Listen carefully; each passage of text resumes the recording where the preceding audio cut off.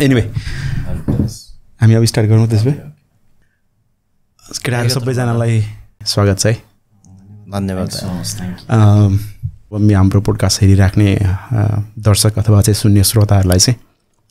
तपाईँहरू सबैजनाले नचिनेको हुनसक्छ एक एकजना गरेर चाहिँ आफ्नो आफ्नो बारेमा छोटो छोटो इन्ट्रोडक्सन जस्तो गराइदिउँ न पहिला तपाईँबाटै सुरु गरौँ फर्स्ट अफ अल चाहिँ हाम्रो हर्कस पोडकास्ट हैन हुनुहुन्छ उहाँलाई चाहिँ तपाईँलाई चाहिँ एकदमै चाहिँ धेरै धेरै धन्यवाद तपाईँले चाहिँ एउटा चाहिँ स्थान दिनुभयो हामीलाई चाहिँ हैन हामी चाहिँ फर्स्ट टाइम चाहिँ हामी तीनजना दाजुभाइ चाहिँ आएको छौँ तपाईँको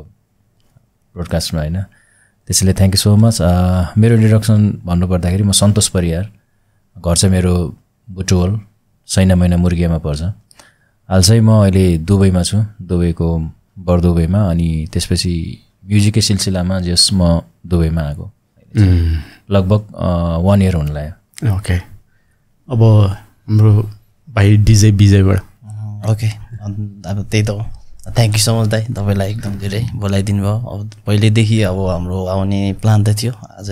चाहिँ टाइम मिल्यो अब जुरेको छ भनौँ न अनि दाइ अब आफ्टर लङ टाइम पछि अनि तपाईँलाई एकदम धेरै धेरै धन्यवाद अनि एक्चुअली अनि मेरो नाम चाहिँ विजय थापा मगर अनि मेरो नेपाल घर चाहिँ पोखरा हो अहिले चाहिँ म यहाँ दुबईमा म्युजिककै सिलसिलामा म डिजाइनिङ गर्दैछु कहिले कुन इभेन्टमा कहिले कुन इभेन्ट कहिले क्लबमा होइन अहिले VDJ विजय दुबई अनि हाम्रो super hero बब्बा thank you so much दाइ बोलाइदिनु भएकोमा म चाहिँ यमन गुरुङ सिक्लेस पोखराबाट ओके म दुबई चाहिँ 2009मा आएको थिएँ अलमोस्ट अहिले 12 इयर्स डाउन भइसक्यो अहिले चाहिँ म इभेन्ट गर्छु दुबईमा कस्तो थियो एमन तिमी फेरि तिमीबाट सुरु गरेँ मैले तिम्रो बाल्यकाल कस्तो थियो बाल्यकालको बारेमा अलिकति बताउन यार बाल्यकाल भन्दा दाइ अब त्यस्तै थियो स्वभावको अब गीत गाउने एकदम रहर म्युजिकमा एकदम इन्ट्रेस्टेड त्यस्तै टाइपको थियो दाइ म म्युजिकमा सानैदेखि नै इन्ट्रेस्ट हजुर हजुर त्यही भएर अहिले इभेन्ट प्लस अनि आफू पनि गाउनेतिर पनि ठिक छ अब विजय तिमीबाट भन तिम्रो कस्तो थियो तिम्रो बाल्यकाल त्यस्तै हो दाइ अब अलि म चट्कै पारेको छु होइन दाइ अनि हल्का म्युजिक फिल्डमा पनि मलाई चाहिँ अलि रुचि नै भएर त्यही भएर त म्युजिक फिल्डमै छु अहिले पनि दाइ अब त्यही हो अब गर्दै जाऊँ अगाडिसम्म कतिसम्म पुग्छ अनि अब हेरौँ अगाडि कतिसम्म बढेर कतिसम्म सक्सेसमा आउन सक्छ अब हेरौँ तिमीले यो डिजे गर्दाखेरि छ नि नेपालदेखि नै गरेको होइन नि यहाँ आएर सिकेको है यहाँ आएर स्टार्ट गरेको तिमीले यस्तो दाइ म बेसिकली चाहिँ मैले नेपालमा गर्थेँ मैले चाहिँ त्यतिखेर त्यति एडभान्स थिएन नि त पहिला नेपालमा लाइक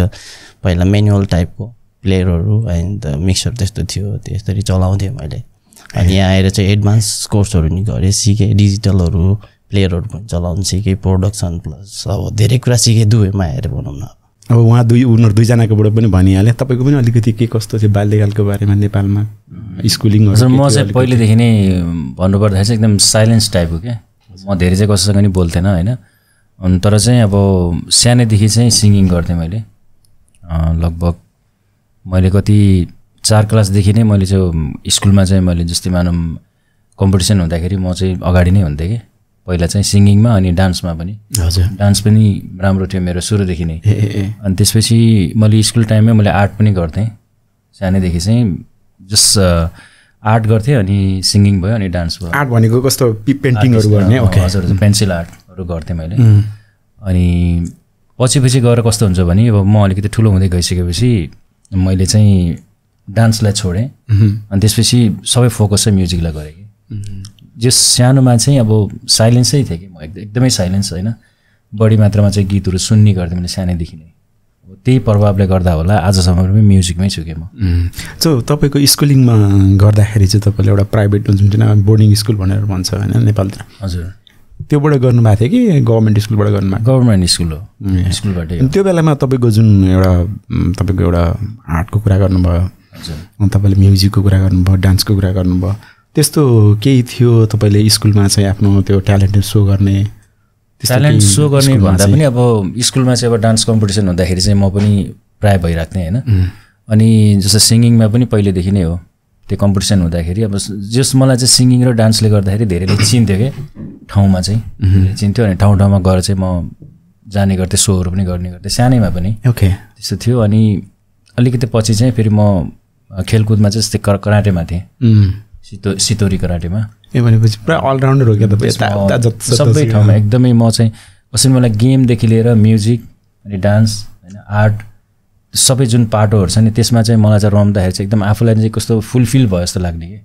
जस्तै मानौँ कहिलेकाहीँ अब स्याड मोडमा हुँदाखेरि अब त्यही टाइपको गीत सुन्यो होइन, अथवा चाहिँ अब जस्तै फिजिकल आफूलाई चाहिँ एकदम मेन्टेन राम्रो गर्नको लागि अब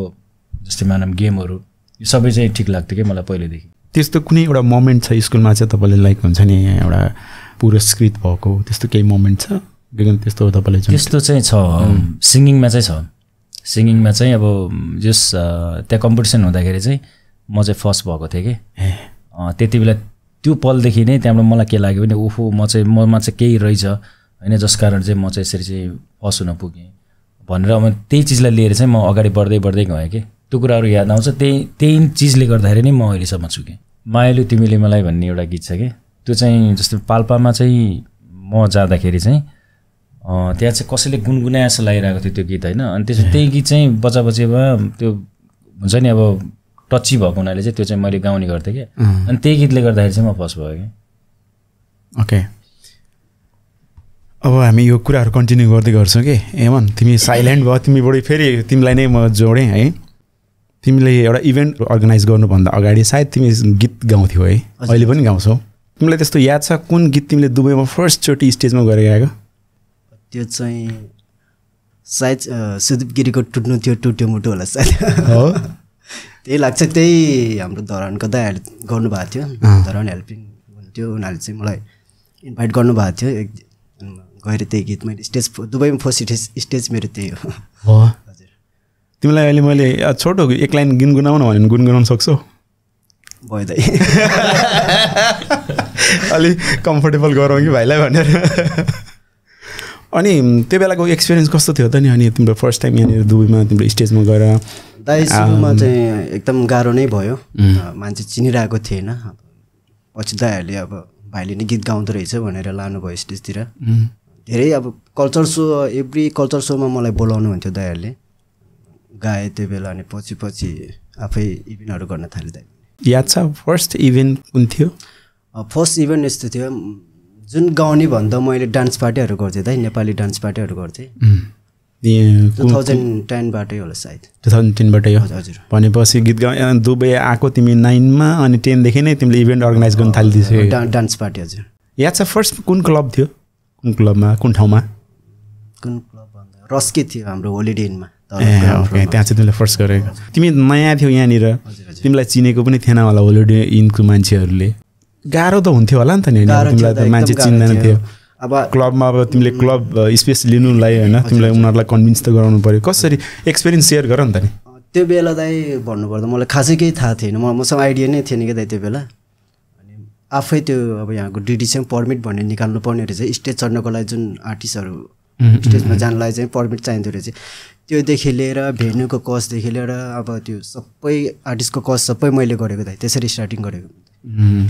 अनि कति गाह्रो थियो दाइ, एकदम गाह्रो। मलाई 2 वर्ष जति गाह्रो भयो, पछि 2013तिर चाहिँ अलिकति इजी भयो मलाई, किन एक्सपिरियन्स पनि भयो, अलिकति ठाउँ पनि चिने, मान्छे चिने, अलिकति त्यहाँदेखि नै मलाई इजी भयो। अहिले चाहिँ कस्तो छ त? ठिकै छ दाइ, एकदम सजिलो छ, बोलाइरहेको हुन्छ भेन्यूहरूले, अफर गरिरहेको हुन्छ। अनि विजय, हजुर के छ तिम्रो चाहिँ अब working experience as a DJ दुबईमा काम गर्दाखेरि कस्तो के छ एक्सपिरियन्स सुनाउ न? राम्रो, अब जो मैले फर्स्ट भन्दा पनि मैले प्रपरली स्टार्ट गरेको चाहिँ दुबईबाट नै हो। दुबईबाट अब त्यही त हो नि, मिक्स क्राउड हुन्छ। अब कहिले नेपाली कम्युनिटी मात्रै नि हुँदैन नि त, किनभने इन्टरनेसनल ठाउँमा अर्को ठाउँमा आएर अब सबै मिक्स नै हुन्छ क्राउडहरू चाहिँ। अलिकति गर्दाखेरि कहिले गाह्रो नि हुन्छ, कहिले इन्टरटेन नि हुन्छ, त्यही हो दाइ। अब सबै एउटै किसिमको हुँदैन दाइ होइन, कहिले कस्तो के नपुगिरहेको हुन्छ, कहिले के हुँदैन, कहिले के हुँदैन। मैले एक दुईवटा कता सुनेको थियो, I don't know it's reality हो कि होइन, हाम्रो नेपाली डिजेहरूलाई इभेन्टमा बोलाएर इभेन्ट गर्न लगाएर कहिलेकाहीँ पेमेन्टमा किचकिच गर्छ अरे भन्ने कुरा सुनेको थियो, त्यो कहाँसम्म सत्य हो? यो चाहिँ सत्य नै भनौँ दाइ है अब के त्यही त हो नि अब होइन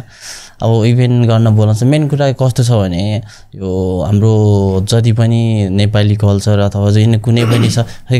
इजी काम भएर होला उनीहरूलाई लाग्छ होला यिनीहरूले बजाउने त हो बजाउने अब यिनीहरूलाई जे गर्दा नि हुन्छ त्यस्तो थिङ्किङ गरेर होला सायद होइन तर पेमेन्ट गर्ने बेलामा चाहिँ अलि हिचकिचाउँछ पहिले डिल गर्ने बेलामा चाहिँ कुरा गर्छ अनि इभेन्ट सकेर पेमेन्टको कुरामा चाहिँ अलिकति हल्का हुन्छ नि दिनको लागि यति भयो यस्तो भयो उस्तो भयो भनेर कुरा गर्नुहुन्छ अब कति त्यहाँभित्र नि अब कति कसरी कन्ट्रोल गरिरहेको छ कसरी बजाएको छ कसरी के गरेको छ नि उनीहरू हामीलाई थाहा हुन्छ नि त अन्त इजी कुन सेन्समा भन्ने कि त्यही त इजी भनेर अहिले मलाई तिमीले एउटा त्यो डेक ल्याएर दिएर ल डिजे गरिदियो भने म सक्छु राइट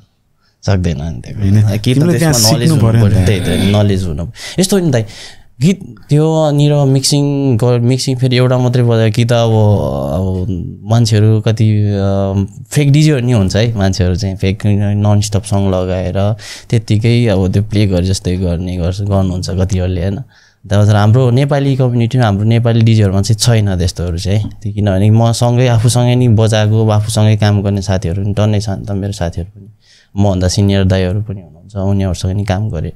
अनि अहिलेको त्यो हिसाबमा अहिले कतै त्यस्तो खालको कोही पनि छैन स्ट्रगल गरिराखेको छ सबैजनाले अब सक्सेस पाउनेले पाइराखेको छ अब कोही अब हुन्छ नि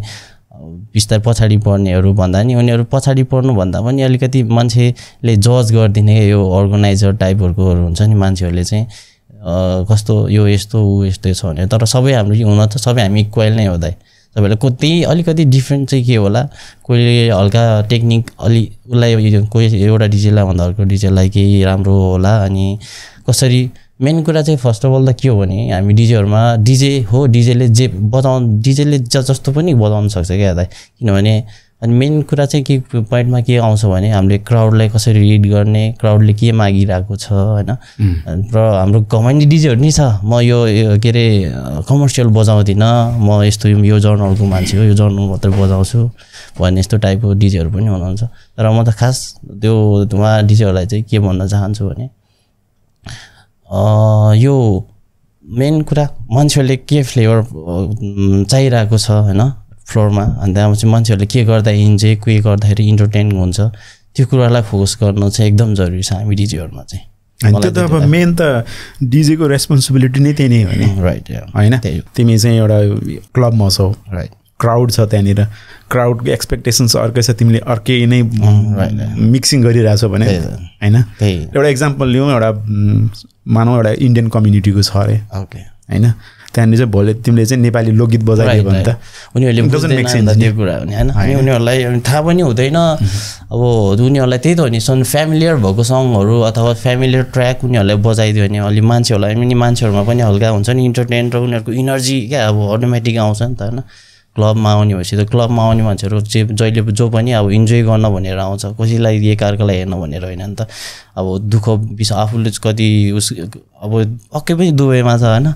काम गर्ने भनेर आएको हुन्छ सबै मान्छेहरू कति ड्युटीले स्ट्रेस भएर अनि क्लब जान्छु फ्रेस भएर आउँछु भन्ने यस्तो भाइबले आएको हुन्छ नि त अनि त्यो कुराहरूलाई पनि हामी डिजेहरू अथवा डिजेले चाहिँ उनीहरूको चाहिँ उनीहरूलाई हल्का माइन्ड फ्रेस गराइदिने अनि हल्का माइन्डलाई पनि अब उनीहरूको हुन्छ नि अब स्ट्रेस भुलाइदिने त्यस्तो त्यो इन्भाइरोमेन्ट क्रिएट गरिदिने त्यस्तो भयो भने चाहिँ एकदम राम्रो हुन्छ नेपाली डिजेहरू कति छ हामी दुबईमा हामीभन्दा पहिला चाहिँ खास मभन्दा पहिला चाहिँ दाइहरू थियो सिनियर हामीभन्दा सिनियर दाइहरू छ अझै पनि छ 2 जना दाजुहरू चाहिँ यहीँ दुबईमै हुनुहुन्छ अरू कोही मैले देखेको र सँगै काम गरेको दाजुहरू चाहिँ 2 जना जति यहीँ हुनुहुन्छ अरू चाहिँ नेपाल अथवा कता कता जानुभयो कामको सिलसिलामा हो त्यही त हो नि वैदेशिक रोजगारीमा कहिले कहाँ डोराउँछ कहिले कहाँ डोराउँछ होइन हामी खासमा गरेर अहिले हालसाल चाहिँ हामी 7 जना छ यो तिमीहरू डिजेहरू हुन्छन् जति यहाँ छ नि बेला बेलामा यसो गेट टुगेदर जस्तो टाइपको के त्यस्तो एउटा नलेज सेयरिङ टाइपको हुन्छ कि हुँदैन कस्तो भन्नाले हामी डिजे बिच हुन्छ त्यस्तो कुराहरू हामी हुन्छ नि अब हामीले अब बाहिर पो सेयर गर्दैन होइन हामी अब कसले कुन अर्गनाइजरले के गरिरहेको छ कसरी गरिरहेको छ हुन्छ नि हाम्रो कम्युनिटी छ नि त हामी एकअर्कामा कम्युनिकेट भइरहेको हुन्छ हामी चाहिँ नेपाली लेडी डिजे पनि छ जस्तो लागेको थियो यहाँ दुबईमा छ है डिजेहरू छ न त नेपाली डिजेहरू छ अरू हामी भन्दा नि छ हामी बाहिर निस्किएको डिजेहरूमा हामी जुन स्टेजमा आएर पर्फर्म गर्नेहरूमा मात्रै 7 जना त्यहाँभन्दा अझै नि छ क्या धेरै डिजेहरू यहाँ चाहिँ खै तर के कारणले अगाडि आउँदैन अथवा के कुरा हो होइन तिमीहरूसँग त्यो कनेक्ट नभएको नि होइन छ केटाहरू अब त्यस्तो उस गर्ने अब मलाई यसरी प्लेटफर्म दिनु पर्यो यो गरेर भन्नेहरू धेरै छ अनि खै अब दिएको पनि हो उनीहरू खै आउन नि खोज्ने नखोजेको हो कि के हो उनीहरूको खै त्यो त थाहा भएन पनि हो कि होला सायद स्पेस भन्दा नै स्पेस यस्तो भन्दा स्पेस चाहिँ हामीले इन्भाइरोमेन्ट क्रिएट गरिदिने हो कुनै इभेन्ट छ भने ल तिमीलाई यस्तो यहाँ अपर्च्युनिटी छ है भनेर एकचोटि इन्फर्म गरिदिने हो होइन कम्पिटिसन कतिको हुन्छ कम्पिटिसन डिजाइनिङहरूमा भन्दा त होला कम्पिटिसन भन्ने कुरा चाहिँ अब त्यो चाहिँ अब हामीले भन्दा पनि क्राउडहरूले चाहिँ फिल गर्ने कुराहरू यो चाहिँ हामी आफूमा भन्दा पनि आफूमा त जसले नि त म बेस्ट गर्छु भने त जसलाई नि लाग्छ नि अन्त अब त्यो मलाई चाहिँ त्यस्तै लाग्छ त मलाई चाहिँ के कुरा लाग्छ भने कोही कसैले भन्दा केही कुरा भन्दा मैले केही एक्स्ट्रा गरौँ र केही एक्स्ट्रा गरेर मान्छेहरूलाई इम्प्रेस गरौँ भन्ने त्यस्तो फिल आउँछ मलाई चाहिँ अरू डिजेहरूमा त के आउँछ थाहा छैन तर डिजेहरू चाहिँ सबै इक्वल नै हो दाइ सबैजना यतापट्टि म तपाईँकोमा आउँछु तपाईँको फर्स्ट विदेशमा चाहिँ कुन कन्ट्री थियो हजुर म चाहिँ लगभग कति 18 वर्षको उमेरमा चाहिँ म साउदी अरब गएको थिएँ धेरै पहिला हो त्यहाँ चाहिँ म 5 वर्ष जति बसेँ होइन मेरो म्युजिक स्टार्टिङ एकदम सिरियसली म्युजिक स्टार्टिङ चाहिँ मेरो साउदी अरबबाटै भएको किनकि नेपालमा हुँदाखेरि चाहिँ मैले खासै त्यस्तो गीतहरू त सुन्थेन होइन त्यस्तो सिरियसली पनि म गएको थिएन क्या जस्ट गुनगुनाइन्थ्यो गीत सुनिन्थ्यो होइन तर जब म साउदी अरब गइसकेपछि कस्तो भने त्यो ठाउँ चाहिँ अलिकति एकदम भित्री एरियामा थियो कि त्यो मरुभूमिको बिचमा कम्पनी होइन अनि त्यसपछि अब साथीभाइहरू अब नेपालको चाहिँ प्रत्येक ठाउँको साथीभाइहरू चाहिँ भेला भएको ठाउँ थियो त्यो उसमा चाहिँ कम्पनीमा अनि त्यसपछि कस्तो पनि दिनभरि काम गर्ने साँझा राति उसमा रुममा गइसकेपछि चाहिँ त्यहाँ चाहिँ केटाहरू पनि गुनगुनाउने रमाइलो गर्ने होइन त्यसपछि त्यो हुन्छ नि त्यो बकेटहरू ठोकेर यताउता त्यस्तो गर्थ्यो कि तिनीहरूले त्यहाँ गर्दाखेरि चाहिँ म चाहिँ गीत गाउँछु भन्ने उनीहरूलाई थाहा थिएन क्या त्यसपछि मैले एउटा गीत गाइदिएँ होइन त्यहाँ गएको त उनीहरू छक्क पऱ्यो क्या ओहो यो त यस्तो राम्रो गाउँदो रहेछ भनेर अनि उनीहरूले चाहिँ मलाई चाहिँ एकदम प्रोत्साहन दिन लाग्यो होइन यार गर्नुपर्छ रमाइलो गर्नुपर्छ त्यहाँबाट चाहिँ त्यस्तै हुँदा अनि त्यसपछि मैले चाहिँ त्यहाँ केसम्म गरेँ भने जस्तै अब त्यो ठाउँमा चाहिँ साउदी अरब जुन बेला म गएको थिएँ त्यति बेला गिटार पनि बोकेर हिँड्न दिन्थेन हाफ प्यान्ट लगाउन दिन्थेन साउदीमा त भर्खर मुभीहरू सुरु भएको त 1.5-2 वर्ष त कति भयो यस्तो कन्डिसन थियो त्यति बेला टिभी थिएन ल मेन कुरा त म जाने बेलामा चाहिँ अब त्यो टिभी नभएको हुनाले पनि त्यो मुभी सुभी हेर्ने त्यस्तो पनि केही थिएन है अनि त्यसपछि बाल पनि धेरै लामो पाल्न नदिने त्यहाँ त्यस्तो ठाउँ अनि त्यसपछि मैले गिटार कहाँबाट त्यो हुन्छ नि लिएर आएँ क्या मैले त्यो एकदम रहर क्या त्यति बेला तर मलाई गिटार बजाउन आउँथेन फेरि त्यति बेला है अनि त्यसपछि मैले गिटार लिएर आइसकेपछि कम्पनीमा गिटार देखाएँ सबै खुसी हुन लाग्यो क्या त्यहाँबाट त्यो हुन्छ नि त्यो एक कर्ड पनि बजाउन जाने थिएन क्या मैले त्यति बेला त्यहाँबाट क्याङ्ग्याङ बजाएँ तर त्यही पनि राम्रो लाग्ने कि त आफूलाई अनि त्यसपछि मैले के गरेँ भने एकजना त्यो पूर्वको साथी थियो जगत राई भन्ने होइन अनि उसलाई चाहिँ लिएर म चाहिँ त्यो कम्पनीको भित्र त्यो एउटा त्यो के हुन्छ त्यो बाख्रा पालन गर्ने ठाउँमा चाहिँ त्यो बाख्राको छालाहरू काटेर फालेको चाहिँ हुन्थ्यो कि कुनै त्यहाँबाट मैले मिलेर चाहिँ त्यो छाला लिएर आयौँ होइन अनि त्यसपछि रुममा गएर पुरै त्यसलाई त्यो नुन लगाएर के गरेर है त्यसको त्यो रङहरू निकालेर अनि त्यो दुधको डब्बा हुन्छ नि त्यो के भन्छ त्यो एङ्कर दुध थियो त्यति बेला त्यो दुधको डब्बामा त्यो छाला राखेर हामीले त्यो बजाउने टाइपको बनाएर त्यति बेला कसम त्यो छेडहरू यस्तो थियो कि त्यही चिजले गर्दाखेरि नै म आज यहाँ छु क्या अहिले त मसँग सबै कुछ छ नि त तर स्टार्टिङमा त्यो जुन मेरो स्ट्रगल थियो नि त्यो चिजले गर्दाखेरि चाहिँ म जहिले पनि म आफूलाई चाहिँ एकदम गर्व मान्छु क्या अहिलेको कन्डिसनमा होइन अनि त्यो बनाइसकेर त्यसपछि हामी रुममा आएर त्यहाँबाट चाहिँ बजाउने गिटारहरू चाहिँ गर्ने होइन त्यसपछि एकजना चाहिँ अलिकति गिटारको नलेज भएको साथी हुनुहुन्थ्यो उनसँग चाहिँ कर्डको विषयमा चाहिँ हामी सोधेर एक कर्ड मात्रै बजाउँथ्यो कि त्यति बेला अनि एक कर्डमा जे गीत आउँछ त्यही गीत गर्ने अनि त्यति बेला चाहिँ कस्तो छ भने त्यो जस्तै ट्र्याक म्युजिक हुन्छ नि त्यो ट्र्याक म्युजिक फर्स्ट टाइम भर्खरै आएको थियो त्यति बेला चाहिँ त्यो देउरालीको चौतारीमा भन्ने गीतहरू अनि त्यसपछि नेपथ्यको गीतहरू होइन के अरे त्यो लालुपाते फुने बनाइमा त्यो शिविरा ब्यान्डको त्यस्तो गीतहरूको ट्र्याक चाहिँ अडियो क्यासेटको ठ्याक्क लास्टमा हुन्थ्यो क्या होइन त्यो हुन्थ्यो त्यति बेला क्यासेटको त्यो तपाईँले यो सोच्नु होला कि फेरि यत्रो पुरानोमा कुरा चाहिँ कहाँबाट यो मान्छेले गरिरहेछ भने पुरानै मान्छे हो कि फेरि म चाहिँ एजमा चाहिँ धेरै भएको छु कि त्यो कारणले तपाईँलाई भनेको मैले अनि त्यहाँबाट त्यो कस्तो हुन्थ्यो भने गीत सुन्दै जाँदा लास्टमा ट्र्याक हुने त्यो ट्र्याक हो भन्ने पनि हामीलाई थाहा थिएन कि त्यति बेला मैले के गरेँ भने त्यहाँ मैले के गरेँ भने गीत सुन्दै गएँ त्यहाँबाट पछाडिपट्टि त्यो म्युजिक मात्रै छ त्यहाँबाट गीतको डिट्टो म्युजिक छ फेरि त्यहाँ मलाई त्यो ट्र्याक हो यसमा यसरी गाउन पर्छ भन्ने पनि थाहा थिएन त्यतिखेर अनि त्यसपछि एउटा त्यो बिल्डिङ कन्स्ट्रक्सन हुँदै थियो खाली कोठा थियो क्या त्यो खाली कोठामा गएर चाहिँ म बसेँ अनि त्यो टेप रेकर्डर चाहिँ मेरो चाहिँ यत्रो सानो थियो क्या त्यो मैले चाहिँ आफूले पर्सनल सुन्छु भनेर चाहिँ मैले लिएको थिएँ फर्स्ट टाइम त्यही साउदी अरबमा अनि त्यसपछि त्यो लगाएर त्यो म्युजिक बच्चा अब म्युजिकबाट जहाँबाट चाहिँ गीत सुरु हुन्छ नि त्यहाँबाट मैले गाउन सुरु गरेँ क्या गाउन सुरु गर्दा ठ्याक ठ्याक ठ्याक ठ्याक आउँछ त्यहाँ त भनेपछि त ओहो यो त यस्तो राम्रो हुँदो रहेछ भनेर मैले त्यसपछि म एक्लै कोठामा बसेर त्यो गीत मैले रेकर्डिङ गरेँ क्या त्यहाँ किनकि अब त्यो खाली कोठामा त अब त्यो गुन्जिन्छ नि त होइन त्यो आवाज पनि गुन्जिन्छ बोल टाइपको आउँछ त्यहाँबाट मैले त्यो गीत गाइसकेपछि त्यो रेकर्ड गरेर मैले साथीलाई सुनाएँ यो गीत सुन्दा भनेर मैले उसलाई गीत सुन्न दिएको त ऊ कस्तो दामी गीत यार भन्नु भन्यो त्यो मैले गाएको गीत हो नि भनेको त कहाँ हुन्छ भने विश्वासै मानेन क्या त्यसले त्यसो गर्दा गर्दा ट्र्याकको विषयमा चाहिँ मलाई नलेज भयो होइन अनि त्यो ट्र्याकमा पनि गर्न लाएँ अनि त्यसपछि फेरि कम्पनीमा चाहिँ अरूहरूलाई चाहिँ जस्तै मानौँ बजाउन सिकाएर डान्स गर्न सिकाएर होइन केटाहरूलाई लेडिज बनाएर अनि त्यसपछि एउटा सानो हाम्रो चाहिँ स्टेज प्रोग्राम गरेँ क्या साउदीमा फर्स्ट टाइम मैले चाहिँ त्यो कम्पनीमा चाहिँ मैले नै प्रोग्राम गरेको अनि त्यहाँदेखि म्युजिकल त्यो माहौल चाहिँ मेरो चाहिँ बढ्दै बढ्दै बढ्दै बढ्दै बढ्दै गयो क्या अनि त्यसपछि साउदी अरबमा चाहिँ 5 वर्षसम्म गर्दाखेरि जुन ग्रास लेभलको मेरो म्युजिक त्यो एउटा सङ्घर्ष थियो नि त्यो मैले गरेँ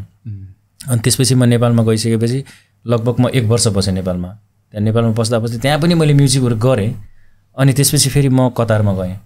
कतारमा 2002मा गएँ 2002मा गइसकेपछि कस्तो भयो भने त्यहाँको माहौल चाहिँ फेरि साउदी अरबको भन्दा धेरै डिफ्रेन्ट कतारमा म्युजिकली माहौल के त्यहाँ चाहिँ सङ्घ संस्थाहरू क्या अब कतिवटा सङ्घ संस्था क्या अब रूपन्देही समाज अरे चितवन समाज अरे होइन पोखरा समाज अरे काठमाडौँ समाज दुनियाँ समाजहरू त्यहाँ र प्रत्येक समाजकोले फेरि प्रोग्रामहरू गर्ने फ्राइडे होइन नेसनलमा त्यस्तो टाइपको होइन त्यसपछि मलाई चाहिँ अब एउटा प्रोग्राममा चाहिँ मलाई बोलाएँ क्या गएँ म त्यो मेरो साथीको उसले गर्दा गएँ हेर्छु त त्यहाँ त पुरा त्यो इन्स्ट्रुमेन्ट मादल सादल यता सबै छ होइन आफूले त्यो हुनलाई म लोक टाइपमा थिएन म पप टाइपमा थिएँ होइन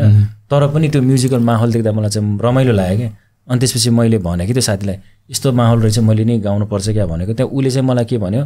ल ठिक छ गाउनु नि त म कुरा मिलाइदिन्छु भन्यो स्टेजमा मैले गएर गाएँ एउटा गीत कतारमा गाउँदाखेरि त मान्छेहरू दङ पऱ्यो क्या अब त्यो टाइपको गीतहरू उनीहरूले चाहिँ त्यो सोचेको थिएन क्या मैले यसरी गाउँछु भनेर अनि मैले गाइदिएँ त्यसपछि गर्दा गर्दा 1 बाट 2 2 बाट 3 गर्दा गर्दा त मान्छेले चिन्न लाग्यो अनि त्यसपछि 2003बाट मैले ब्यान्ड इस्टाब्लिस गरेँ त्यहाँ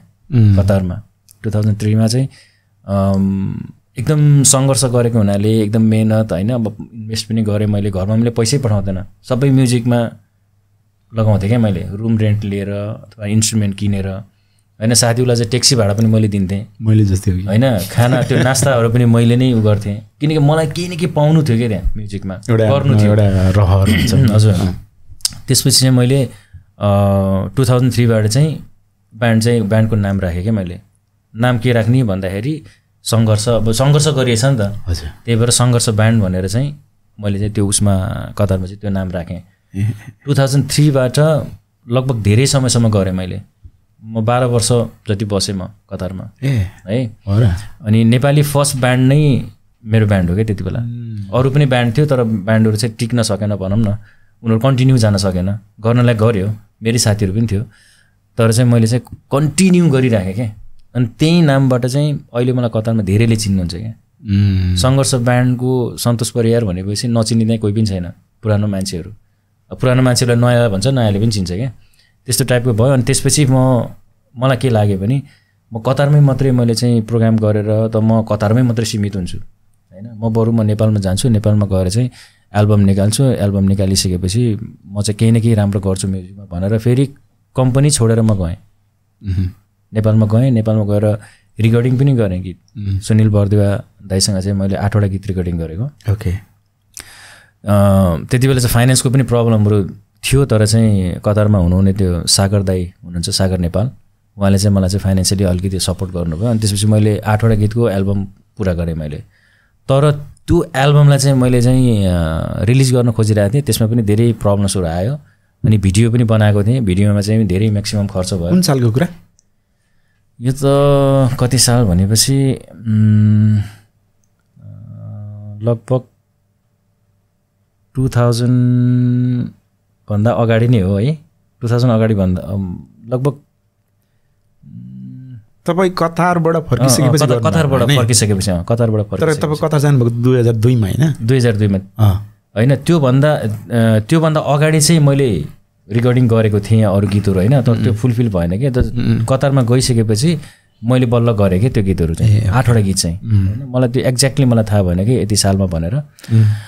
त्यसपछि त्यो रेकर्डिङ गरिसकेपछि त्यो भिडियो पनि बनाएँ मैले बनाउँदाखेरि मलाई चाहिँ धेरै धोका भयो के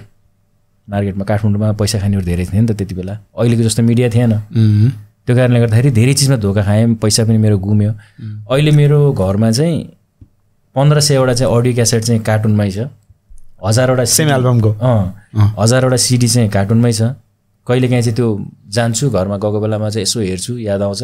अनि त्यसमा भएको धुलोहरू टकटक आउँछु हैन त्यसलाई सफा गर्छु त्यतिकै राख्छु क्या त्यो सीमित त्यतिकै छ तर 8वटा गीतहरू एकदम राम्रो गीतहरू थियो कि मेरो तर त्यो चाहिँ त्यतिकै पेन्डिङमा छ तर एक दिन चाहिँ म निकाल्छु भन्ने चाहिँ त्यसलाई अहिले अनि रिमेक गरेर गर्न मिल्दैन मिल्छ एकदम अनि अहिले गरौँ न त त्यसो भए 8वटा गीत चाहिँ मैले गर्छु नै भनिरहेको छु हैन एकदम राम्रो गीतहरू छ के फेरि त्यसमा चाहिँ अब त्यो बाहेक पनि मैले चाहिँ आफैले पनि कम्पोज गर्छु अहिले धेरै गीतहरू छ मसँग भनेपछि तपाईँको त्यो भन्दा पछाडि चाहिँ कुनै पनि अरू आएन एल्बम अरू आयो त्यसपछि पनि आयो चाहेर पनि भन्ने एउटा आएको छ अनि त्यसपछि अल्लारे भन्ने छ युट्युबमा छ गीतहरू तर त्यस्तो राइजमा आउन सकेको छैन क्या क्लिक हुने टाइपको चाहिँ भएको छैन भन्नाले अब त्यो सर्ट टाइममा गरेको हुनाले अनि त्यसपछि अब फाइनेन्सको कमी कमजोरीले गर्दाखेरि त्यो त्यत्तिकै भइरहेको छ क्या अबको चाहिँ जति पनि गीतहरू हुन्छ नि अब गीतलाई चाहिँ म चाहिँ राम्रो गर्छु भन्ने मलाई विश्वास छ अब त त्यही त अब अलिकति अलि सबै कुराको एक्सपिरियन्स भयो अनि मार्केटको डिमान्ड पनि के छ अनि नयाँ टेक्नोलोजीहरू जति पनि अब जे गर्न सकिन्छ हैन सबै आइडिया अब चाहिँ मलाई चाहिँ एउटा कुराको चाहिँ कन्फिडेन्स के छ भने जस्तै म दुबई आएँ हैन जस्तै जुन मेरो चाहिँ कतारको एउटा चाहिँ सर्कल थियो नि त्योभन्दा डिफ्रेन्ट सर्कल फेरि मैले चाहिँ यहाँ दुबईमा पाएँ क्या अफ कोर्स त्यो कारणले गर्दा साउदीको भन्दा डिफ्रेन्ट कतारको भन्दा डिफ्रेन्ट दुबईमा अब अन्त फेरि कतै जानु भयो भने त्यहाँ पनि डिफ्रेन्ट त एकदमै तर म दुबईमा चाहिँ केही न केही एक्स्ट्रा गर्छु भनेर सोचिरहेको छु किनकि म आएको चाहिँ 1 वर्ष भयो हैन दुबईमा तर 1 वर्षमा म चाहिँ धेरै कुराहरू मैले जानिसकेँ बुझिसकेँ अनि सर्कल पनि राम्रो भइरहेको छ मैले त्यही त हाम्रो अगाडिको योभन्दा अगाडि आउनुभएको गेस्टहरूले पनि त्यही भन्नुभएको छ कि दुबई अथवा चाहिँ युएई इन जेनरल भन्दाखेरि जो गर्छु भन्ने मान्छेहरूको लागि चाहिँ अपर्च्युनिटी दिने ठाउँ हो रे एकदम त्यसमा पनि मलाई चाहिँ अहिले के लाग्छ भने जस्तै मानम एउटा टिमवर्क हुन पनि जरुरी छ नि त हैन किनकि अब योभन्दा अगाडि मैले धेरै कुराहरू धोका पाएँ दुबईमा पनि हैन धेरैले धोका दियो सोचे जस्तो भएन तर अहिले चाहिँ मलाई के लागिरहेछ भने टिम चाहिँ बल्ल अहिले चाहिँ राम्रो हुन लागिरहेछ जस्तो लाग्छ कि अब चाहिँ काम गर्न सकिन्छ जस्तो लाग्छ कि जस्तै मानम मेरो ब्यान्ड मेम्बर चाहिँ अब केही समयपछि मेरो आफ्नै ब्यान्ड मेम्बर आउँदैछ दुबईमा हैन एउटा क्लबको लागि चाहिँ हैन अहिले चाहिँ बर दुबईमा चाहिँ यो पेनिन्सुलामा चाहिँ हामीले जुन अहिले बुल्स बार भनेर चाहिँ जुन अहिले चाहिँ खोल्न लागिरहेको छ Nepali bar is that the same वन त्यो कुरा गरिरहेको त्यही क्लब हो हामी अनि मैले जोड्न खोजेको कस्तो भने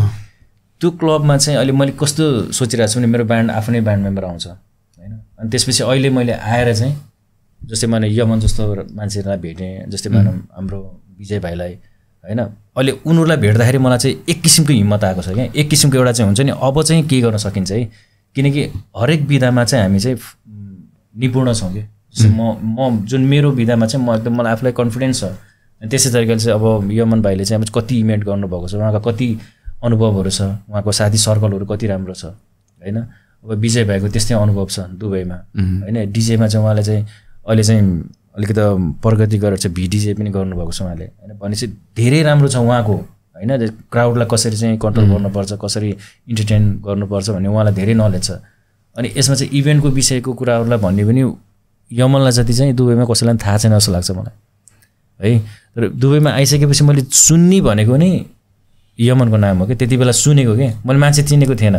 तर जहाँ जान्छु मैले इभेन्टको बारेमा कुरा गर्दाखेरि चाहिँ जतिखेर पनि यमनकै नाम जहाँ गयो भने होइन को मान्छेलाई यो मन भन्ने भन्छु है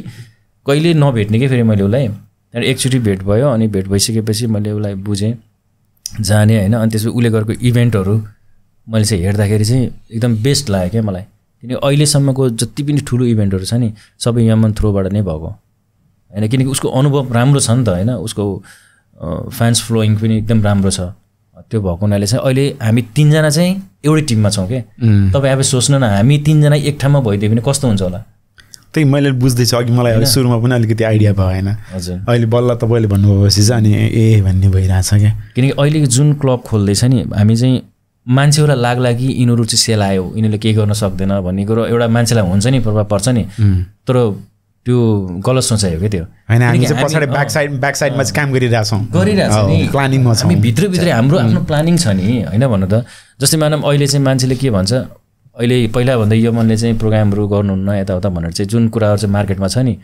त्यो उहाँहरूलाई त्यस्तो लागेको मात्रै हो क्या त्यही मैले पनि अघि त्यही सोधेको कारण त्यो लागेको मात्र किनकि यमनको हाम्रो त पुरै प्लानिङ भइरहेछ नि त अब यो पछि यो गर्ने यो पछि यो गर्ने जस्ट अहिले चाहिँ केही कुराहरू नमिलेको मात्रै हो कि त्यो कुरालाई मिलाउँदैछौँ हामीले जस्तै मानौँ अब विजय अब त्यही क्लबकै लागि भनेर चाहिँ अब वेटमा छ म छु होइन भाइ के अरे यमन भाइ हुनुहुन्छ अनि त्यसपछि अरू पनि हाम्रो टिम छ क्या त्यो टिमले चाहिँ हामीले राम्रो काम गर्न लागिरहेछ अनि त्यसपछिको हाम्रो प्लानिङहरू भनेको त्यो क्लबभित्रको मात्रै छैन क्या अरू पनि इभेन्टहरू छ हाम्रो होइन जस्तै मानौँ जस्तै हामीले अरू पनि प्लानिङ गरिरहेछौँ कि जस्तै इभेन्टमा चाहिँ टच हुने चिजहरू के त्यो अहिले चाहिँ नखोलौँ होइन तर चाहिँ राम्रै गर्न लगाइरहेछ हामीले प्लानिङ हिसाबले चाहिँ अब त्यो भएको हुनाले आउने दिनहरूमा चाहिँ धेरै राम्रो हुन्छ जस्तो लाग्छ क्या मलाई मेन कुरा भनेको त कुनै पनि ठाउँमा चाहिँ यदि टिमवर्क राम्रो भएन अन्डरस्ट्यान्डिङ भएन होइन जाने बुझेको मान्छे भएन भने नि कुनै पनि चिज सक्सेस हुँदैन क्या त्यो त ट्रु हो होइन हुँदैन क्या त्यो कारणले गर्दाखेरि मलाई अहिले चाहिँ दुबईमा आएर चाहिँ मलाई एकदम हिम्मत आएको छ क्या त्यही अनुसार चाहिँ अब हामी गर्न सक्छौँ है भनेर चाहिँ गरिरहेको छु जस भाइहरू पनि एकदम राम्रो लाग्छ मलाई चाहिँ विजय भाइ भयो यमन भाइ भयो अब अरू पनि भाइहरू हुनुहुन्छ होइन एकदम राम्रो लाग्छ जस अहिलेको टिम चाहिँ एकदम राम्रो छ अब मजाले फिल्टर गर्ने अब मैले कतिपय कन्सेप्टहरू उहाँलाई बताइरहेको हुन्छु कति एउटा सल्लाह सुझावहरू होइन एउटा गार्जेनको हिसाबले ऊभन्दा सिनियरै हो अनि भाइलाई पनि मैले भनिरहेको हुन्छु ल भाइ हामी यसरी गर्नुपर्छ पहिला जुन लापरवाही भयो कमी कमजोरी भयो त्यसलाई चाहिँ साइड लगाएर अब चाहिँ राम्रो तरिकाले चल्नुपर्छ जस्तै मानौँ भाइ पनि एकदम जेन्युन लाग्छ भाइले पनि उसलाई के अरे यमनलाई चाहिँ एकदमै भनिरहेको हुनुहुन्छ क्या दाइ यसरी गर्नुपर्छ पहिलाभन्दा चाहिँ एकदम कन्ट्रोल गर्नुपर्छ हरेक कुराहरूमा सोचेर चाहिँ कदम चाल्नुपर्छ होइन इभेन्ट गर्दाखेरि भनेर उहाँले पनि भनेको हुन्छ मैले पनि होइन यमनलाई मेरो विचारमा यमनलाई गाइड गर्ने मान्छे चाहिँ सबै धेरैजना छ क्या तर अब यमनले नै खै अब त्यो फलो नगरेको हो या के हो त्यो चाहिँ यमनलाई थाहा होला तर मैले पनि इन्डिभिजुअली फलो गर्ने सोच हुँदा हुँदै नहुँदो रहेछ त्यो कुराहरू होइन कति कुराहरू चाहिँ कस्तो हुनुपर्छ भन्ने नि भाइ इमोसनल भन्ने कुरा आफ्नो ठाउँमा छ क्या एकदम होइन आफ्नो फ्रेन्डसिप आफ्नो दाजुभाइ आफ्नो इष्टमित्र आफ्नो इमोसन भन्ने कुरा आफ्नो ठाउँमा छ क्या जब तिमीले कुनै काम गरिसकेपछि बी प्रोफेसन क्या प्रोफेसनल त हुनै पर्छ क्या यो मात्रै होइन कि घाटा लाग्यो किनभने दुबई नेपाली रक्सबाट गरेको कुनै इभेन्टहरू होइन हिस्ट्री इतिहास रच्ने टाइपको पनि छ क्या त्यस्तो दुबईमा अब अलिकति हुन्छ नि दुबई नेपाली रक्सले गरेको इभेन्ट चाहिँ अहिलेसम्म चाहिँ त्यो जुन रेकर्ड राखेको थियो नि अहिलेसम्म अरू कति पनि इभेन्टहरू भएको छ त्यो इभेन्टहरू चाहिँ ब्रेक गरेको छैन सुन एक दुईवटा नाम भन अब त्यही कन्दरा ब्यान्ड राजु दाई नेपथ्यानी क्रू मेम्बर थियो भिटेन लाउरे अलमोस्ट गरिसक्यो दाइ खोइ त तिनीहरूको दैले तिमीले मलाई घाटा हो भन्थ्यो त फेरि त्यही बेला त प्रफिट नै थियो दाइ सधैँ मलाई दिनु पर्दैन यार तिमीले राम्रै भन्नुपर्छ नि त मलाई यति मात्रै सुनाइदिएपछि दाइ यो इभेन्ट चाहिँ गजबको भयो यार त्यो सुनाइदेऊ मलाई त्यतिभन्दा केही चाहिँदैन क्या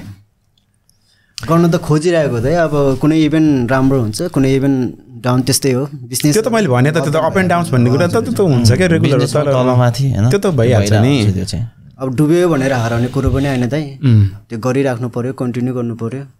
अब जबै यही भएपछि त गर्नु पर्यो नि त त्यही त नि डुब्यो भनेर त्यति साह्रै छिटै पनि होइन हरेस खानु हुँदैन अनि अलिकति सक्सेस भयो भने म पहिले नै हरेस खाएर बस्थेँ होला बल्ल स्टप गरेको 2 मन्थ भयो अक्टोबरमा लास्ट इभेन्ट थियो त्यहाँदेखि गरेको छैन ऊ फेरि कन्टिन्यू गरिरहेको छ नि भन्नाले त्यो हुन्छ नि प्रोसेसहरू चाहिँ उसको चाहिँ कन्टिन्यू नै छ क्या त्यो सेलाएर बस्ने टाइपको चाहिँ छैन कि यमनको, त्यही भएर हुन्छ नि। किनभने मलाई चाहिँ म अहिले पहिला गरिरहेको ठाउँमा मैले अलि स्टप गरेर बसेँ, अनि त्यसपछि अनि मैले अनि इभेन्ट नलिने सोच आयो मेरो होइन। किनभने म अहिले VDJ नै गर्दैछु, प्लस भिजुअल पनि आफैले प्रोडक्सन आई मिन हुन्छ नि क्रिएट गरेर जुन आफू अडियो प्लस भिडियो आफू दुईतिरै हुन्छ नि, आफूले आफ्नै प्रोडक्सन। अब प्रोडक्सन गर्ने त अरू हुन्छ, रिमेक होइन, रिमेक गरेर म आफ्नै प्रोडक्सन गर्छु होइन। त्यो गरेर म त्यो कम्प्लिट नभएसम्म म इभेन्ट गर्दिनँ भन्ने मैले सोचेँ। दाइले भन्दै हुनुहुन्थ्यो होइन मलाई, यो दिनमा यो इभेन्ट गर्नु पऱ्यो, यो दिनमा यो इभेन्ट गर्नु पऱ्यो भनेर त भनिराख्नुहुन्छ क्या दाइले चाहिँ। यो कुनै अकेजन आउँछ नि होइन, अकेजन यो अकेजनमा यो गरौँ न, यो ठाउँमा यस्तो गरौँ भनेर भन्दै हुनुहुन्छ दाइले। तर मान्छे उस चाहिँ सेलाएको चाहिँ छैन मान्छे चाहिँ। इभन अब नेपालबाटै आर्टिस्ट ल्याएर अब त्यो इभेन्ट मात्रै नै भएर कि यहीँ हाम्रो इन्टरनल पनि हाम्रो यहीँ हुन्छ नि भित्र, हाम्रो डान्स पार्टीदेखि लिएर कहिले यस्तो गर्ने यस्तो प्रोग्रामहरू चाहिँ गरिरहेको हुन्छ दुबई। अब यही सन्दर्भमा आज पनि छ, आजको राति पनि छ। आज चाहिँ क्रिसमस इभ हो नि त आज चाहिँ होइन। आज 12 बजेपछि, अनि त्यसैको उसको लागि पनि। तर हाम्रो यो भिडियो चाहिँ नेक्स्ट विक मात्रै रिलिज हुन्छ नि फेरि। अनि ठिकै छ, होइन कुरा राख्न त पाएँ नि।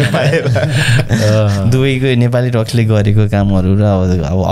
अगाडि होस् या पछाडि अब जस्ट आफ्नो प्लान भन्ने कुरा अब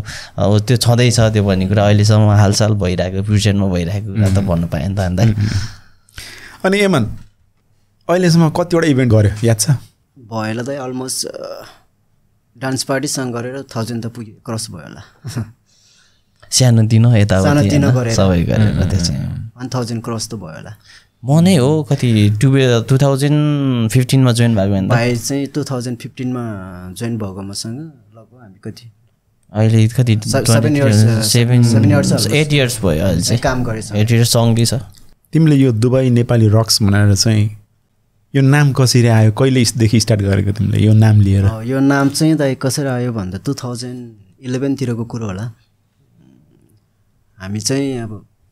नेपाली म्युजिकलाई माया गर्नुपर्छ, नेपाली म्युजिकलाई दुबईमा चाहिँ सोहरू गर्नुपर्छ भनेर त्यही थ्यामले नै हामीले दुबईमा नेपाली म्युजिक भनेर त्यही ट्याबले चाहिँ हामीले गर्न राखेको थियौँ। अहिले यहाँ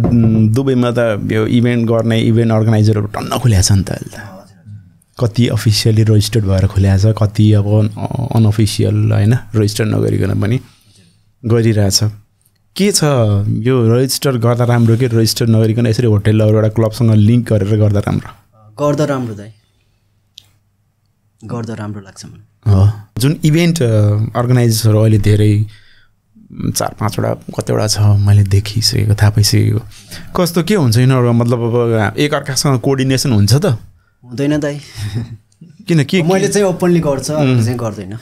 जस्तो के मतलब हुन्छ नि, कति मैले देखेको कतिवटा इभेन्टहरू जुदाइरहेको हुन्छ क्या, त्यस्तो नै हुन्छ दाइ होइन। एउटा कोअर्डिनेसन भयो भनेदेखि,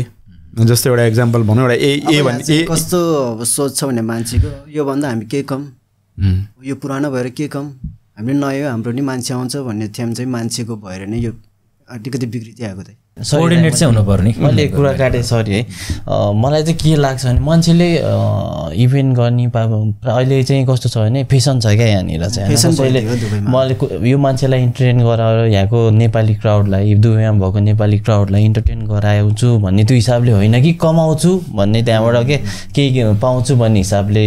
इभेन्ट गर्नुहुन्छ होइन। कतिले पनि इभन हामीले पनि गर्छ क्या दाइ होइन। अनि मान्छेहरूले जुदाउने कुन बेला भन्दाखेरि एउटा केही न केही अकेजन हुन्छ दाइ, अकेजनमा अनि त्यहाँपछि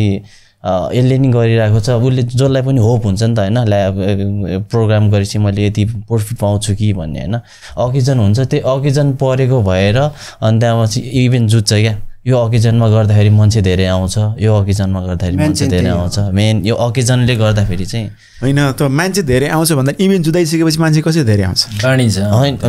त्यो बाढिन्छ। तर त्यो थिङ सोच्दैन नि त दाइ, अब सोच्दैन। जस्तो अब ए भन्ने एउटा इभेन्ट कम्पनी छ, अर्को बी भन्ने इभेन्ट कम्पनी छ, सी भन्ने इभेन्ट कम्पनी छ। एउटा एक्जाम्पल भनौँ, अब यो न्यु इयरको लागि इभेन्ट गर्दैछ अरे एक्जाम्पल। एले पनि त्यही सोच्छ, बीले पनि त्यही सोच्छ, सीले पनि त्यही सोच्छ होइन। हामी नेपालीहरू युईमा त्यसरी क्लबमा गएर इभेन्ट हेर्ने मान्छे भनेको कति नै हुन्छ र भनेको होइन। जहाँ गए पनि मार्केटमा भएको क्राउड त त्यही हो नि त होइन। एउटा एक्जाम्पल लिउँ ल, 500 जना हो अरे, एले गर्छ बीले गर्छ सीले गर्छ डिभाइड गर्दा पनि त 175 समथिङ यस्तै कति हुने भयो नि त हैन अनि त्यो भने चाहिँ जुन 500 आउनु पर्ने ठाउँमा त्यो 1-200 म्याक्सिमम 200 भनौँ न हैन त्यति मात्रै आयो नि त 500 आउने ठाउँमा 200 आउनु भनेको त त्यो राम्रो होइन नि त यदि यस्तो कुनै बेलामा चाहिँ जस्तो एउटा न्यू इयरकै लागि भनौँ जस्तो ए पनि भन्ने पनि छ बी भन्ने पनि सी भन्ने पनि छ यो तीनटै मिलेर एउटा कुनै एउटा बिग इभेन्ट गरौँ न यो हो त अनि यो यस्तो यो भने हामीले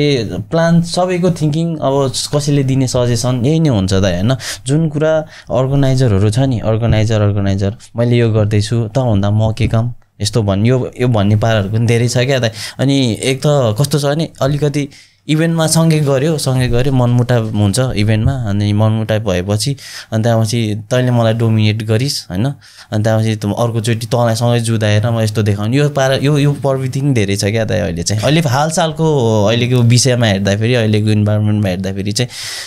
मान्छेहरू इगो लिएर अनि त्यहाँपछि तैँले भन्दा म के कम भन्ने पाराले हो त्यसरी इभेन्ट गर्ने बरु घाटा खाओस् हैन तँसँग जुदाएरै छोड्छु म नि गरेरै छाड्छु भन्ने यस्तो टाइपहरू छ क्या त्यसलाई प्रोफेसनलिजम भन्छ र अफकोर्स त्यसलाई भन्दैन नि त त्यसलाई चाहिँ अलिकति प्रोफेसनल मान्छेहरूले त त्यो थिङ्किङ गर्दैन नि दाइ अर्को इभेन्ट गर बिजनेस गर्ने हो दाइ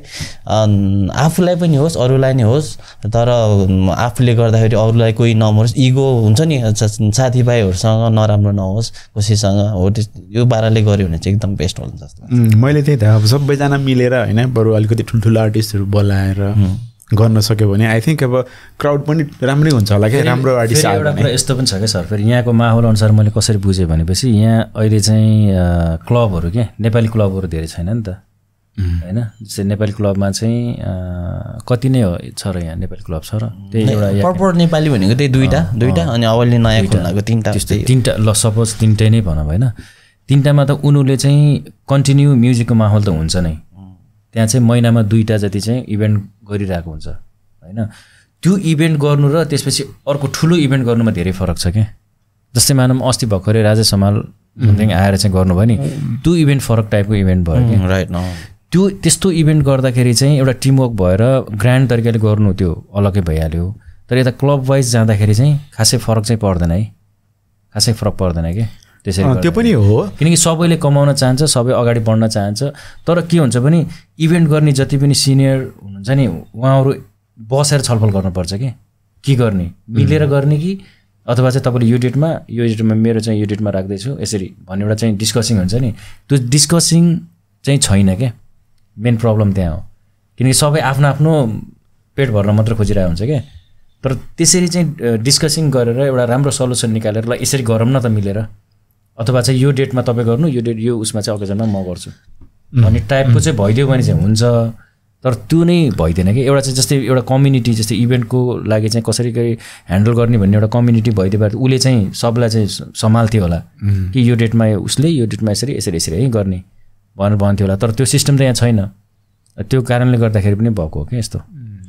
अनि कस्तो भने अब अर्गनाइजरहरू सबै अब हामी त एज अ आर्टिस्ट हो होइन हामी आर्टिस्ट अब सबैजना हुन्छ अब इभेन्ट जुदाइ गर्छ होइन दुईजना अन्त एउटाले भन्छ मेरोमा आउनुपर्छ भन्छ बजाउनु पऱ्यो एउटा हामीलाई नि गाह्रो हुने क्या अलिकति होइन डिजे भएपछि कसकोमा जाने कसकोमा सधैँ बजाइराखेको ठाउँमा अनि यता अब अर्कोले नि भन्छ होइन ऊ मिल्ने साथी उनीहरू पनि अनि त्यसपछि मेरोमा नि नआइकन उता जाने भने त्यस्तो मनमुटाव धेरै हुन्छ क्या यस्तो कुरा नि लास्ट टाइम पनि भएको थियो हाम्रो आफ्नै दुबई नेपाली रक्सले नि गरेको थियो अनि दाइहरूले नि हामीभन्दा सिनियर दाइहरूले नि गर्नुभएको थियो अनि त्यो बेलामा पनि यस्तै कुराहरू आइरहेको थियो क्या अनि अलिकति त्यो कुराले चाहिँ हामीलाई नि गाह्रो पर्छ क्या हामी डिजेहरू होइन डिजे होस् या सिङ्गर हाम्रो आर्टिस्टहरूलाई चाहिँ दुईतिर भएपछि अलिक गाह्रो नै हुन्छ तर अहिलेको माहौलमा अहिलेको जुन कुरा हाम्रो नेपाली कम्युनिटीमा अर्गनाइजरको जुन होडबाजी छ नि त यो कुराहरूमा चाहिँ अहिले हेर्दा चाहिँ मलाई चाहिँ लाग्दैन यो वाला हुन्छ भनेर किनभने अर्गनाइजर नै छ दा यहाँनिर होइन अर्गनाइजर एउटाको इभेन्टमा अर्को जान्छ अनि पुरा उनीहरूलाई नि कोडी हुन्छ नि त अलिकति होइन यसको इभेन्टमा कति छ मान्छे यसको इभेन्टमा कति छ मान्छे यो सोध्ने यो त भइरहेको हुन्छ क्या त एकदम किनभने म एज अ म त आर्टिस्ट हो दाइ मलाई मार्केटमा त मेरो सबै कुरो इन्फर्मेसनहरू आइरहेको हुन्छ क्या मलाई अनि यसको यो कुरा भइरहेको हुन्छ क्या एउटाले एउटा अर्गनाइजरको कुरा काटिरहेको छ एउटाले एउटा अर्गनाइजरको कुरा काटिरहेको छ होइन अनि यो यस्तो छ अनि अगाडि मात्रै राम्रो पछाडि चाहिँ हुन्छ नि के अरे मुखमा राम्रो भगैली हो यस्तै पाराको छ क्या हाम्रो नेपाली कम्युनिटीको इभेन्टहरू सँगै हिँड्ने साथीहरू खै अब छन् धेरै नै छ क्या दाइ सँगै हिँड्ने साथीहरू नै अब अहिले यताउति गर्ने नि हामी सँगै काम स्टार्टिङ सँगै गरे स्टार्टिङ भन्दा नि हाम्रै अब आई मिन दुबई नेपाली रक्सकोलाई नै सपोर्ट गरेर हिँड्नेहरू साथीहरू नै हो क्या उनीहरू चाहिँ तर यो भन्न खोजेको होइन कि तिमीहरूले गरेर हामीलाई नराम्रो दुबई नेपाली रक्सलाई नराम्रो भएको भनेर गर राम्रो गर होइन कन्टिन्यू गर तर इफेक्टिभ गर क्या इफेक्टिभ भन्दा नि मान्छेलाई मार्ने टाइपले होइन कि आफ्नो जुन हुन्छ नि मान्छेलाई इम्प्रुभ गरेर अलिक राम्रो म्यानेजमेन्ट गरेर यस्तोको टाइप इन जेनरल राम्रो गर सक्सेस बनाऊ अनि अगाडिको भविष्यको लागि नि ब्राइट बनाऊ त्यही भन्न खोजेँ अनि एमन तिमी के सोचिरहेछौ दाइ के सोचिरहेछौ अब राम्रो गर्ने ओके यस राम्रो गर्ने सोच्ने मात्रै होइन प्लान अफ एक्सनमा पनि आउनु पर्यो राइट आउने अहिले दाइ अब कामसाम छोडेर अब यो इभेन्टलाई फोकस गरिरहेको छु खुसी लाग्यो आएर बोल्न पाएँ तपाईँसँग जिन्दगीमा पहिलोचोटि नजिक बस्दै भयो हुन्थ्यो मनको कुराहरू सेयर गर्न पाएँ खुसी लाग्यो अब दाइले बोलाउनु भयो अब मनको कुराहरू सेयर गर्न पाएँ लाइफमा फर्स्ट टाइम क्यामेराको अगाडि डर पनि लागिरहेको थियो अब के बोलौँ भइरहेको थियो अनि तिमी त्यस्तो भन्छौ अनि जुन त्यो इभेन्ट जुन तिमीले गीत गाउँदाखेरि स्टेजमा गएर गीत गाउँदा दुनियाँले मोबाइल तेर्साइरहेको हुन्छ गीत गाउनु र बोल्न अलिकति डिफ्रेन्ट हुँदो रहेछ अनि कस्तो भयो त्यो एक्सपिरियन्स आज एक्सपिरियन्स एकदम रमाइलो भयो दाइ अनि यसरी चारजना कुरा गर्दाखेरि चाहिँ मजा आउँदो रहेछ क्या जस्तै मानौँ तपाईँ र म एक्लै भयो भने त्यो कस्तो हुन्छ नि त्यो पोइन्ट मात्रै हुन्छ क्या त्यो हुन्छ होइन तर अहिले चाहिँ कस्तो चारैजना बस्दाखेरि चाहिँ कस्तो फ्रिली के कस्तो मजा आइरहेको क्या कुरा गर्नको पनि होइन कुराहरू सेयर गर्नको लागि पनि एकदम राम्रो लाग्यो क्या अनि मैले तपाईँको कुरा काटिहालेँ होइन अब मलाई रेडियो स्टार्ट गर्न मन छ कि ग्रेट अनि यो कुरा चाहिँ आइसकेको छ मार्केटमा है तपाईँले जुन भन्नुभयो नि मैले नि मेरो माइन्डमा पनि त्यो चाहिँ थियो है मलाई यो पहिलादेखि नै जब मैले पोडकास्ट त पछि सुरु गरेको मैले अगाडिको एपिसोडहरूमा पनि धेरैमा भनिसकेको छु रेडियोमा मेरो काम गर्ने ठुलो रहर हो क्या एकदम ग्रेट त्यो हुन पनि जरुरी छ क्या दुबईमा फेरि एनिवे ठिकै छ जसले स्टार्ट गरे पनि गर्यो तपाईँले चाहिँ एकदम राम्रो कुरा चाहिँ निकाल्नु भयो रेडियो चाहिँ हुन जरुरी छ क्या दुबईमा आइसकेपछि मैले पनि सोचिरहेको थिएँ कि कुनै पनि अनलाइन न्युजहरू यताउता हुन्छ नि त्यसमा चाहिँ म गएर म केही न केही मनको कुराहरू चाहिँ सेयर गर्छु होइन भन्ने कुराहरू मैले सोचिरहेको थिएँ कि तर चाहिँ अब फर्स्ट टाइम तपाईँसँग आएँ होइन आउने बित्तिकै तपाईँ चाहिँ यति मिठो स्माइलले चाहिँ बोलिदिनुहुन्छ कि त्यहाँबाट मलाई त्यो मेरो मनको त्यो डरहरू यताउता सबै हटाउने टाइप हो क्या तपाईँको चाहिँ एकदम राम्रो लाग्यो क्या मलाई फर्स्ट टाइममै कस्तो हामी चाहिँ घुलमिल भयो नि त त्यस्तो कुनै गाह्रो भएन हामीलाई के गाह्रै भएन कि भनेपछि तपाईँसँग त्यो खुबी छ क्या त्यो अब अलिकति सुरुमा अब नयाँ मान्छेसँग अलिकति सुरुमा अघि नै कुरा गर्नुभएको थियो नि त मलाई चाहिँ अब भाइहरूसँग चाहिँ एकदमै चाहिँ अब तिमी भनेर कुरा गर्छु म एकदम फ्लेक्सिबल हुन्छु होइन तर नयाँ मान्छे ठ्याक्क भेट्नु पर्दाखेरि चाहिँ मलाई कस्तो अड फिल हुन्छ भन्ने टाइपको कुरा गर्नुभएको थियो नि त अघि नै हुन्छ होइन तर कस्तो हुँदो रहेछ नि बुझ्दिने मान्छे अगाडि भइदियो भने फेरि त्यस्तो केही लाग्दैन कि अहिले मलाई त्यो लागेकै छैन तपाईँसँग र सायद तपाईँलाई पनि लागेको छैन एकदम कम्फर्टेबल भइसकेको छ त्यस्तो हुन्छ क्या त्यो भएको हुनाले तपाईँले रेडियोको कुरा राख्नुभयो कोसिस गर्नु होइन एकदम राम्रो कुरा हो क्या यो भनेको जस्तै मैले अहिले चाहिँ यो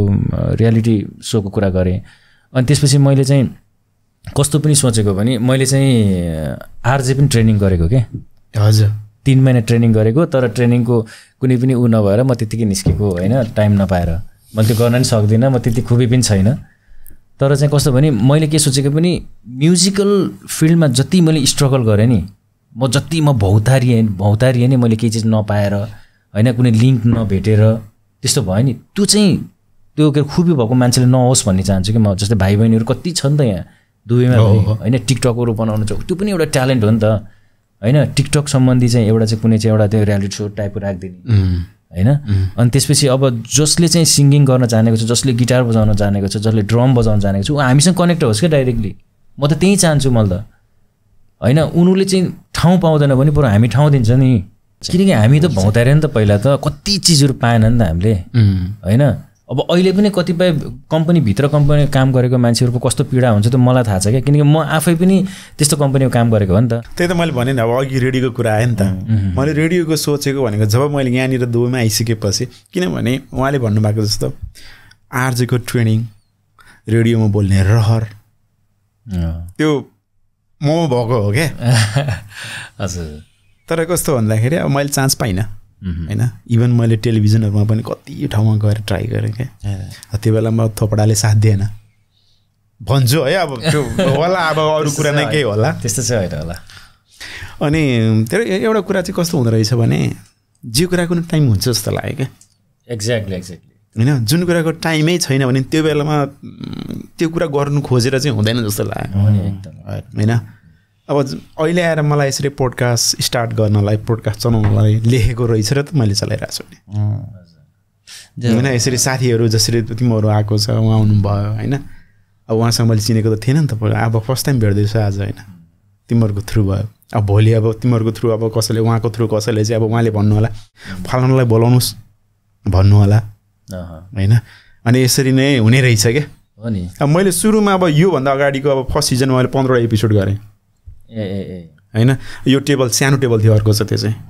सानो टेबल थियो, 2टा माइक मात्रै थियो, यो होइन, फेरि अर्को सस्तो खालको माइक थियो। अनि त्यसरी गरेँ। अनि पछि 1-2चोटि चाहिँ कस्तो हो भन्दाखेरि जस्तो अब आज भने उहाँ अब अनएक्सपेक्टेड भयो नि त मेरो लागि। उहाँसँग त तिमीहरूले मलाई भनेको थिएन नि त उहाँ आउनुहुन्छ भनेर होइन। तिमीहरूले भनेको म त्यो अनुसारको प्लान गर्थेँ होला होइन। यस्तो हुँदो रहेछ क्या। जस्तो अब उहाँ आउनुभयो आज, मसँग आज इनफ स्पेस थियो नि त, छ नि त, त्यसैले त उहाँलाई मैले उहाँसँग कुरा गर्ने मौका पाएँ। यस्तो चाहिँ इभेन्ट यसरी इन्सिडेन्ट चाहिँ पहिला भएको छ क्या 2-3चोटि। अब बोलाएको मैले 1जनालाई, आउने 3-4 जना। अब आउने मान्छे कस्तो भन्दाखेरि इम्पोर्टेन्टै मान्छे क्या, उहाँसँग कुरा गर्नै पर्ने क्या। अब सिचुएसन कस्तो भयो भने अब मसँग जम्मा एउटा माइक, 2टा माइक, एउटा मलाई, 1जना गेस्टलाई। अनि अब अर्को जुन मान्छे छ उहाँलाई अब कहाँ राख्ने त, अब छैन मसँग इक्विपमेन्ट भयो होइन, ठक्कल्ला बस्नुहोस् न तपाईँ पनि भनेर राख्ने। अनि पछि अब उहाँलाई फेरि पछि अब जुन मैले बोलाएको गेस्टसँग कुरा गरिसकेपछि अब उहाँसँग फेरि पछि कुरा गर्नलाई अब मलाई पनि थाकिसकेको हुन्छ बोल्दा होइन। त्यो बस्दा दिक्क लागिसकेको हुन्छ। फेरि उहाँ अर्को मान्छेलाई ल बस्नुहोस् अब तपाईँसँग सुरु गरौँ भन्न पनि अलिकति त्यो नहुने रहेछ क्या। किनभनेदेखि अब जस्तो एक्जाम्पल लिउँ, अब आज चाहिँ स्पेस नभएको भयो, उहाँलाई मैले बस्नु भन्दिनँ थिएँ नि त, किनभने त मैले त बोलाएको त तिमीहरूलाई हो नि त होइन। इभन म उहाँ अब स्पेसल मान्छे होइन। अब मैले थाहा पाएँ नि अब अहिले आएर उहाँसँग कुरा गरिसकेपछि उहाँ चाहिने नै रहेछ होइन, मेरो लागि, मेरो परिवारको लागि चाहिने नै मान्छे रहेछ। लाइक स्टोरी सुन्दाखेरि त अनि मान्छेलाई हुन्छ नि मोटिभेट गर्ने टाइपको होइन, यस्तो गर्ने नि हुने रहेछ। अब त्यस्तो टाइपको स्टोरी सुनाउनु भयो नि त दाइले। त्यो भइसकेपछि मलाई चाहिँ पछि कस्तो हो भन्दाखेरि अलिकति हुन्छ नि होइन, यो गर्नुपर्ने रहेछ। अब भलै मलाई फाइनेन्सियली मलाई प्रब्लम होला, त्यो ठाउँमा छ होइन, तर मैले जनतन अब आफूलाई मनले चाहेको इच्छा त पुरा गर्दैछु नि यसरी चाहिँ। अनि त्यही अब अघि भनेको जस्तो जुन एउटा काम गर्छु भनिसकेपछि त्यसलाई थालिहाल्नु पर्ने रहेछ क्या।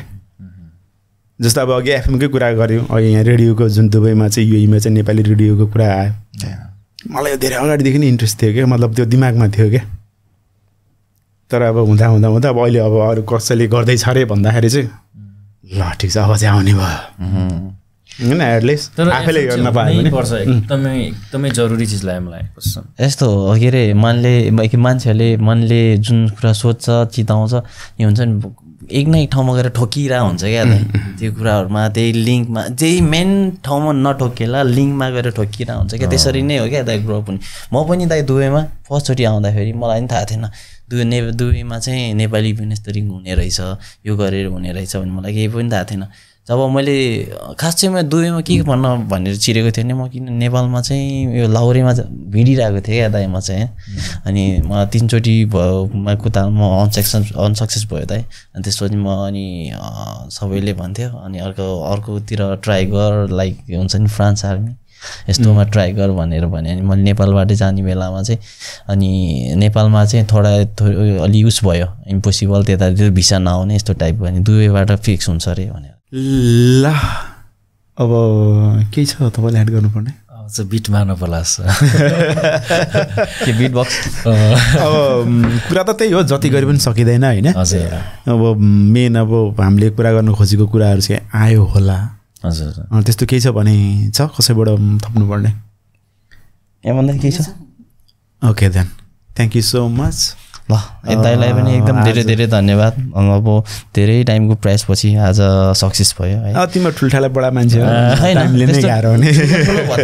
यस्तो के दाइ अब काम गर्दै जाँदा कहिले के हुँदैन कहिले कहाँ जानुपर्छ कहिले सबै कुरा त त्यस्तो अब होइन अब मिल्दैन क्या सबै कुरा होइन मलाई बसेर कुरा गर्न रहर थियो र मात्रै भनेको होइन होइन दाइ म नि आउनु एकदम रहर थियो पहिला नि कुरा भइरहेको थियो मैले मेरो साथीहरू हाम्रो नेपाली डिजेहरू दुबईमा भएको साथीहरूलाई नि मैले भनेको थियो टाइमै मिल्दैन भनिरहेको थियो उनीहरूले पनि जस्ट आज चाहिँ एकदम टाइम नि मिल्यो होइन सबै एक्सिडेन्टली भयो क्या सबै कुराहरू तपाईँले हिजो कल गर्नुभयो मलाई होइन अनि त्यहाँको सबै कुरा एमन दाइले भन्यो ल एक्सपिरियन्स राम्रै भयो होला मैले कति कुरा जोगले हुन्छ भेट मायाले हुन्छ सम्झना अनि तर दाइ एकदम राम्रो तपाईँले राम्रो काम गर्नुभएको छ होइन भर्खर त्यो बिगिनिङ त हो नि होइन अझ आउनु त अझै बाँकी छ क्या दाइ अझै टन्नै छ तपाईँको अब यसरी नै अझै अब झन् राम्रो हुन्छ तपाईँले आफैले सर्कलमा चाहिँ अब यस्तो मजाले चाहिँ जान्छ नि अब झनै राम्रो हुन्छ तपाईँले आफैले सोच्नु न तपाईँले स्टार्टिङ गर्दाखेरि के थियो र अहिले आएर के भएको छ भनेर अहिले यो सम्म क्या हो नि धेरै आफू गर्दै जाँदाखेरि जे कुरा नि हुन्छ नि जे कुरा नि अगाडि गर्दै जान्छु अनि होप बढाउँदै जाने हो क्या दाइ होप बढाउँदै आफूले पछि हट्ने होइन क्या सब गर्दै जाने हो गर्दै एक न एक दिन सक्सेस त पाउँछ क्या नेक्स्ट टाइम आयो भने म 2 घन्टा एक्लै बोलिदिन्छु दाइ यो अहिले देख्नु सुरुमा के भयो अहिले आएर कन्फिडेन्ट हेर्नु न मान्छेको होइन नेक्स्ट टाइम अब बोल्न सक्छ अब चाहिँ नेक्स्ट टाइम हो नेक्स्ट टाइम नेभर कम्स भन्ने थाहा छैन possible okay guys thank you so much once again आइदिनु भयो सबैजना हजुरलाई अनि स्पेसली तपाईँको चाहिँ मिठो खाना पनि खानाको लागि पनि थ्याङ्क यू ताई म सुँगुरको मासु नि भनिदिउँ त्यो राइस त मैले बनाएको राइस त मैले बनाएको भन्दा पनि बसालेको मैले हो दाल मैले बनाएको हो सुँगुरको मासु चाहिँ मैले बिर्सिँदैन त्यो क्रेडिट चाहिँ उता क्यामेरा एकदम मिठो भयो कुरा पनि एकदम रमाइलो भयो मिठो भयो थ्याङ्क यू सो मच तपाईँलाई अनि आफ्नो मनको कुराहरू सेयर गर्न पायो सबैलाई कतिलाई सजेसन पनि हुन्छ यो कुराहरूले गर्दाखेरि होइन अनि कति अब मान्छेहरू अब हाम्रो मात्रै थिङ्किङ अब सबै मान्छेको सोच एउटै हुँदैन नि अब फरक हुन्छ तर मान्छेहरूलाई चाहिँ के कस्तो भने आफू नि नमरोस् अरूलाई नि नमारोस् once again thank you so much अनि म पनि एउटा लास्टमा एउटा याद गर्छु मेरो पोडकास्ट हेरिराख्ने दर्शक अथवा सुन्नेहरूलाई पनि अब म कुनै प्रोफेसनल त्यो कहीँबाट ट्रेनिङ लिएर आएको मान्छे होइन अब मैले बोल्दाखेरि कति बोल्न जानेको छैन अब हुन्छ नि एक्सपिरियन्स के भन्छ एउटा एक्सप्रेस गर्दाखेरि आफूले प्रपर एक्सप्रेस गर्ने तरिका मैले बुझेको छैन होइन तपाईँहरूले चाहिँ म जस्तो छ जे छु स्वीकारिदिनु होला मेरो च्यानललाई सब्सक्राइब गरिदिनु होला अनि जुन एउटा सब्सक्रिप्सन जति बढ्छ त्यही अनुसार नै मलाई अथवा मेरो टिमलाई चाहिँ एउटा मोटिभेट हुन्छ होइन अझ नयाँ ठुल्ठुला अझ अरू धेरै गेस्टहरूसँग चाहिँ कुराकानी गर्न एउटा हुन्छ नि प्रोत्साहित गर्छ thank you so much guys thank you so much दाइ तपाईँलाई नमस्ते गर्दै